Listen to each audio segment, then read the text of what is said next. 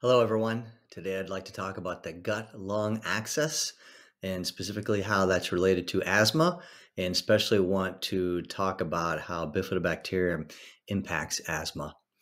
Yeah, if you look at something like the gut and a lung axis, you might wonder, well, is there a gut-brain axis? Indeed, there is. I've done a video on that in Alzheimer's. Just for fun, if you just Google some sort of disease state and the word microbiome, you will get endless results. And I'm talking about research articles, et cetera, not just news blurbs or some sort of blog. So it's becoming apparent that the microbiome is related to just about every possible disease state. So we're going to talk about the gut lung axis and asthma today. And just some statistics on asthma. It affects 26 million people, $82 billion in costs. It's the number one reason that kids miss school. So it makes a significant dent on lifestyle, on medical costs, deaths, 4,000 deaths per year, etc. So a very serious disease, can be very serious. So here's part of my asthma story. I didn't develop asthma until I was in my early 30s. It happened suddenly. I still don't know why. I went for a run one night. I came back, and about a half an hour later, my face is swelling. My airway is narrowing, and it never happened before. So I went to the ER and was diagnosed with exercise-induced angioedema, or exercise-induced asthma. Had it ever since. Thankfully for me, never life-threatening. You know, looking back, I probably wouldn't have needed to go to the ER, but it was my first experience with it.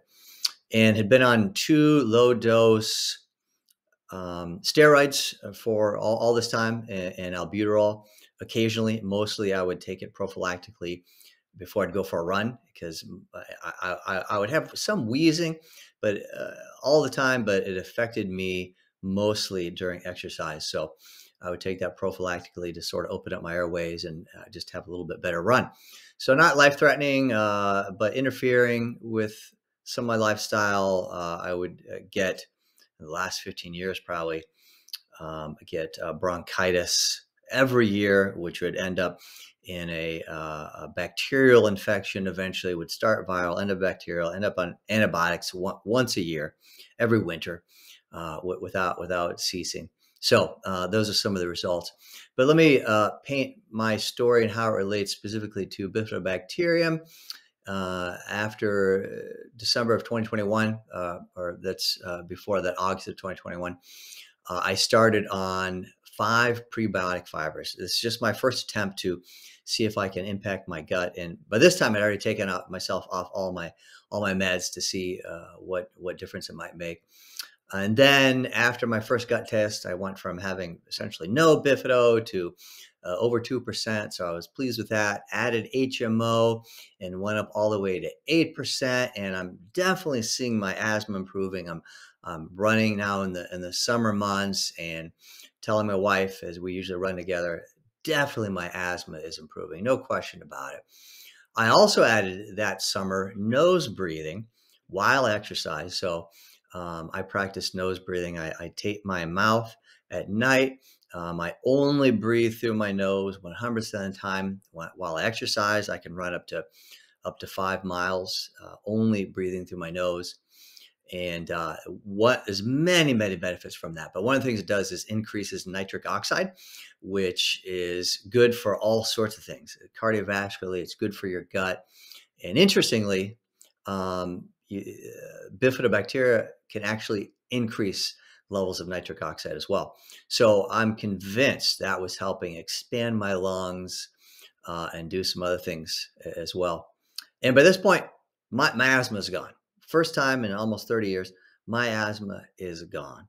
Only occasionally, if I go for a run, I might just feel a little bit of chest tightness, but essentially it's gone. And then this thing happened.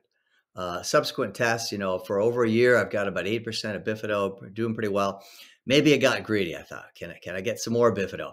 So I started making this Bifido yogurt, which is a specific kind of yogurt with just Bifido cultures. And it takes a little more time, a little more involved to do it. And I thought, okay, I'm still on HMO, and Bifido really likes HMO. So this is going to skyrocket, but it plummeted. And not sure why exactly. So I was taking HMO and added Bifido. I know a guy who was taking Bifido, had similar Bifido levels as I did, and then added HMO, and his Bifido also crashed. Now he's able to get his back, I believe. So don't know the answer to that. We're going to let that lie for now. But what happened is my asthma returned. No question about it. I started noticing just regular wheezing throughout the day, then began to impact my exercise, etc. So I put myself back on, got rid of all the other prebiotic fibers, only taking HMO, 4-gram dose, which is essentially a double their daily dose, recommended dosage. And I kid you not, within 1 week, my asthma is gone. And within a couple of days, I said to my wife, my asthma is improving. I mean, I can feel it. Within a week, it was gone. So I was very happy with that. So of course, I'm thinking, putting this together and just making guesses. When I do my next gut test, it's my Bifido is going to skyrocket. That has to be the case. I'm convinced of that. But then, as I already showed you there briefly, what I ended up with was no Bifido. It dropped even further. So I'm disappointed in that because I want to have Bifido, but I'm also wondering what improved my asthma. What made the difference? It clearly wasn't Bifido, I believe it was the main reason the first time, and it wasn't and it was the reason I believe why it returned, but it wasn't the reason why it improved the next time. So digging a little bit deeper into my results, and saw the only thing notable to me is that my Veillonella skyrocketed. You can see when my Bifido crashed, Veillonella also crashed. I had a decent amount. And then on the 4 grams of HMO, it just skyrocketed. That's a lot of Veillonella. But the question then is, I was asking myself, does Veillonella consume HMO? And all my research that I could find at first, I was not finding much at all that showed that Veillonella was consuming HMO. But here again, at least correlation-wise, there was a strong correlation between my taking HMO and my Veillonella skyrocketing like that. Then I found this research paper. It came out this year, which states alpha diversity increased significantly in infants with GOS, or galacto-oligosaccharide, and or 2FL, which is the main component of HMO, and the only type of HMO I was taking from layer origin. So the diversity increase, as well as relative abundances of the genera Veillonella and Akkermansia, just with 2FL alone, and lactobacillus with GOS. Combinations of GOS and 2FL significantly stimulate Veillonella, lactobacillus, Bifidobacterium, and streptococcus. But the point is that 2FL alone can help increase Veillonella. Doesn't mean it will in you for sure, but research showing, and I believe my results are showing, that is the case. And Veillonella doesn't get a lot of press, a lot of discussion, as far as I can tell, in the microbiome field. But this PREDICT study from a few years ago, PREDICT 1, 1,100 participants, what they say is the world's largest in-depth nutritional research program.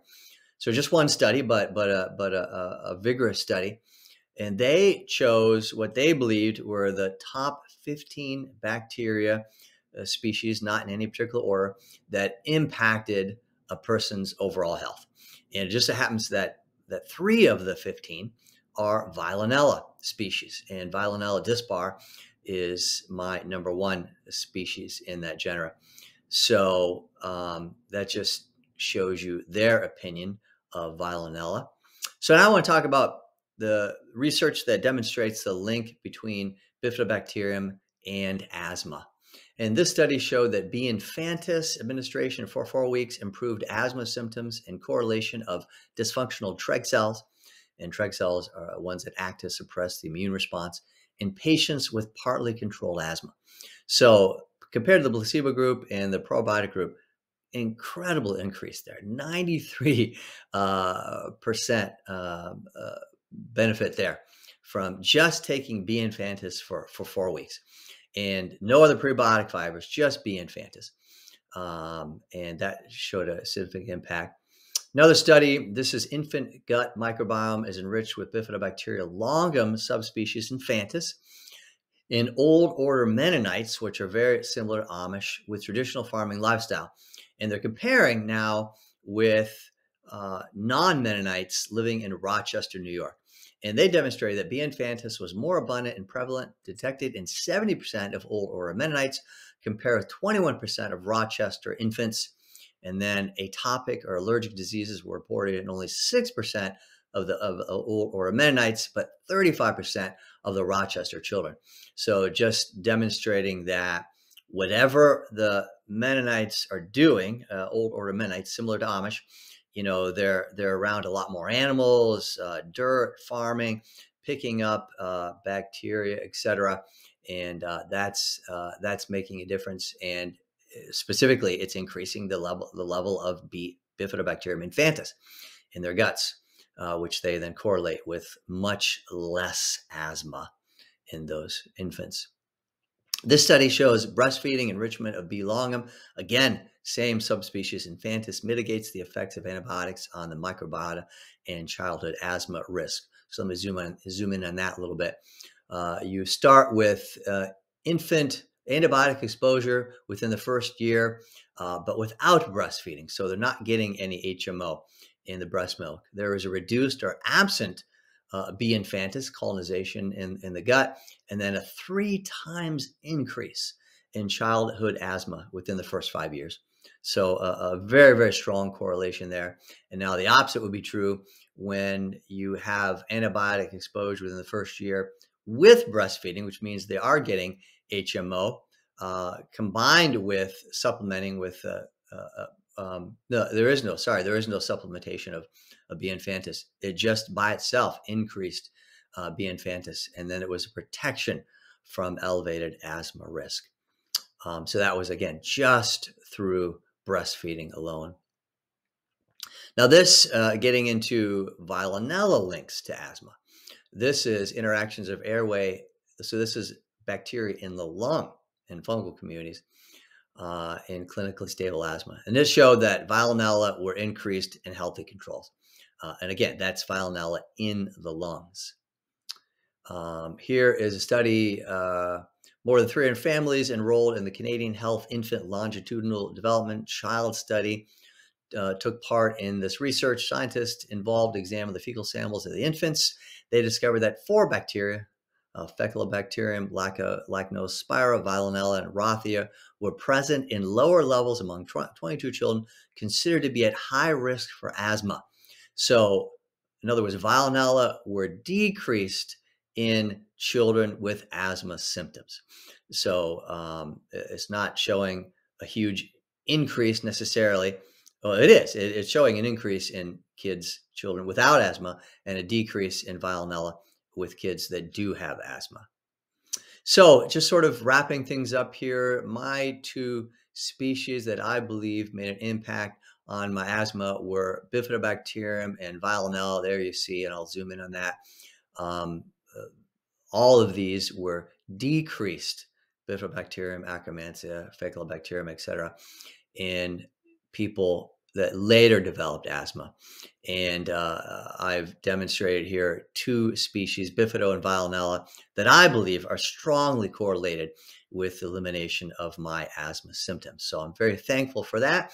And in my opinion, you make your own decision here.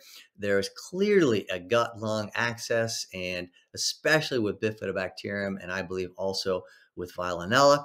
And I find that interesting and very helpful for my personal life. And I appreciate you watching this video.